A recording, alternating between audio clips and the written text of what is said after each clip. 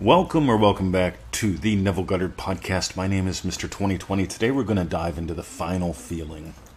Because there are two sides to this whole manifesting thing that you got to get just right. The first is really nailing the tones of reality, the vividness of imagination.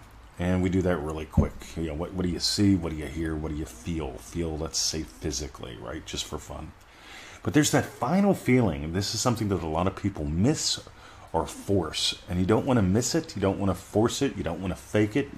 What you get to do is explore and expand and surrender into it. So that's what we're going to dive into today in the Neville Goddard podcast. I want to thank you for listening. I want to thank you for being a listener. And I want to thank you for sharing and supporting what we do. Because when you share, when you send us an email, whenever you pick up a product, because the products are way beyond an episode, it just means heaps to us. So have a great day, gang. My name is Mr. 2020, coming to you live from Melbourne, Australia. And this here is the final feeling. So you don't want to forget the final feeling, but you do want to set it up so that it sticks. A lot of people forget the final feeling because they either don't know about it, they don't know that's what you really need to blame, or they make it a bumper sticker. Yep, did it, done that, tick box. And this is so much, there's so much more to this. It's really, it's like kissing. God, I remember when my first girlfriend taught me how to kiss. I'm not ashamed to admit it. I was a sloppy kisser, and she said, no. So she taught me how to kiss. It was a beautiful thing, still is. But you need the final feeling, and the final feeling you get to explore into, like kissing. Ready? So I sent out this cool little thing called a Substack the other day, and in my Substack I had a cool little graphic. And it had something to the words of see what you would see, hear what you would hear, feel what you would feel. And it was a photo of my cigar ashtray taken from me sitting in my chair, looking at my cigar ashtray out into the garden. And the whole thing was about seeing the garden while listening to traffic and the bird song, feeling my ass in my camping chair, just knowing I had all the time in the world. See what you would see, feel what you would feel, hear what you would hear. The final feeling is the feeling of actually the naturalness of it, the knowingness of it, the nowingness of it. If it doesn't feel natural, it's not you already. The knowingness. When you know what it's like, you know what it's like. And you get to explore your way into it. See, Neville Goddard said when you first imagine something, it's like putting on a new suit of clothing. It doesn't feel like you. You get to wear it a little bit. Now here's the cool thing. You just don't imagine it and sort of like, yep, I imagine it, I'll wear it for a little bit. Explore it. You move around in that new suit of clothing to make it yours.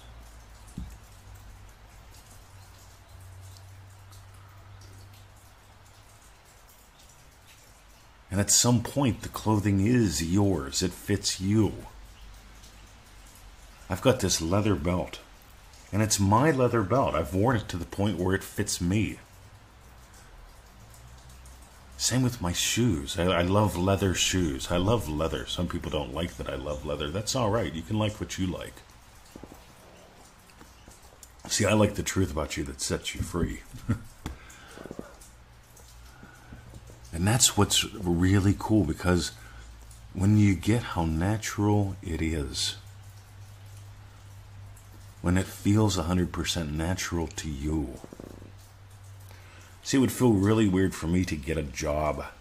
It would feel really weird for me to consider, what do I need to make an hour to get in the car, to go someplace for 8 hours, to spend 2 hours a day in traffic. That just sounds really weird to me.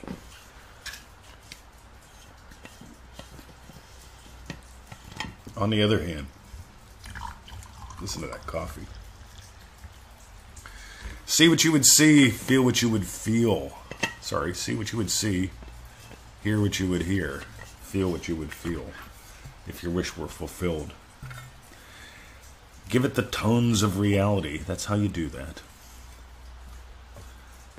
And explore the final feeling. The final feeling is that knowingness, that nowingness.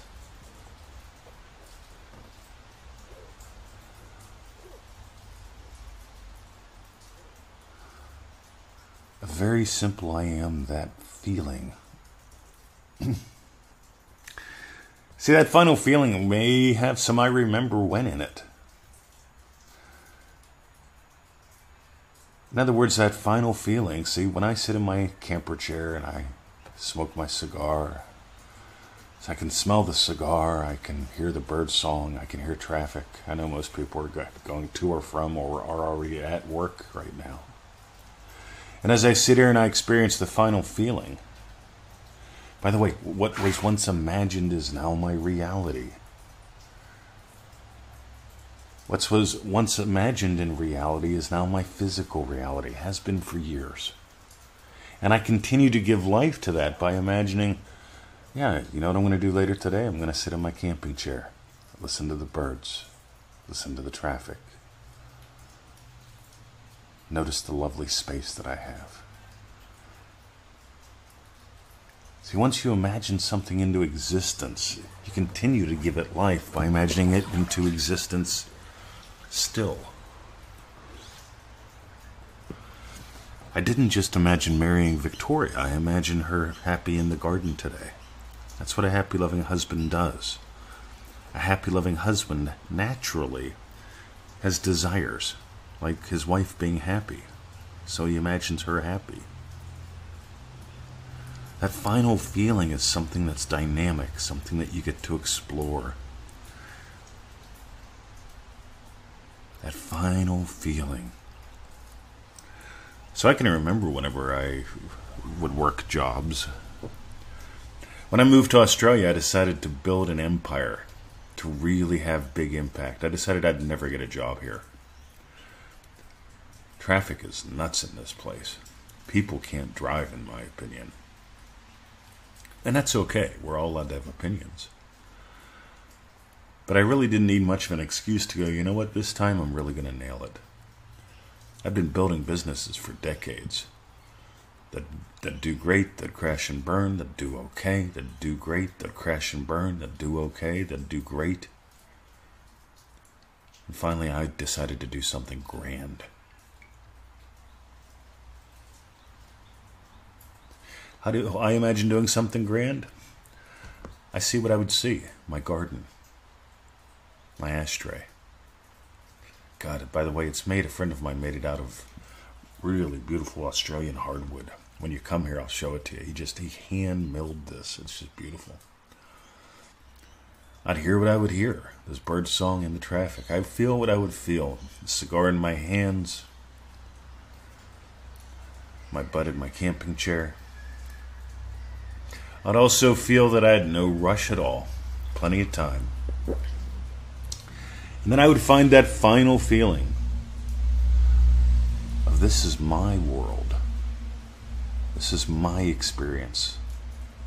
This is who I am. I am that guy. That final feeling. Savor it. Explore it. Sort of like smelling bread when it's baking in the oven. Oh, that's so good. Savor it. Let it permeate you. Surrender to it. To the point where, you know, when the bread comes out, you got to put some butter on it. Oh my God, is that good. If you got gold today, my suggestion is going to be Secrets of Surrender. It's a cool little pack that explores how to not let this be an act of war. Because a lot of people, when they manifest, it feels like an act of war. It feels like an act of will. And Neville Goddard said this is to be contrasted with an act of will. This is an act of surrender. You can get Secrets of Surrender at NevilleGoddardStore.com. That's NevilleGoddardStore.com. Lots of other goodies there too, but that is just a dynamic one. Because whenever you really play with the tones of reality, that's a simple thing to do. The surrender part, you realize we have so much of a stigmata I love big words. About surrender. We love force in this culture. We love willpower. Stick to it. Make it happen. Don't give up. All right. Give in. Give life. Give you the adventure of a lifetime. Secrets of Surrender. You can get that at NevilleGoddardStore.com. Have a lovely day, gang. Thanks for listening. My name is Mr. 2020, and it is the 22nd of December. Time to give yourself some goodies. See ya.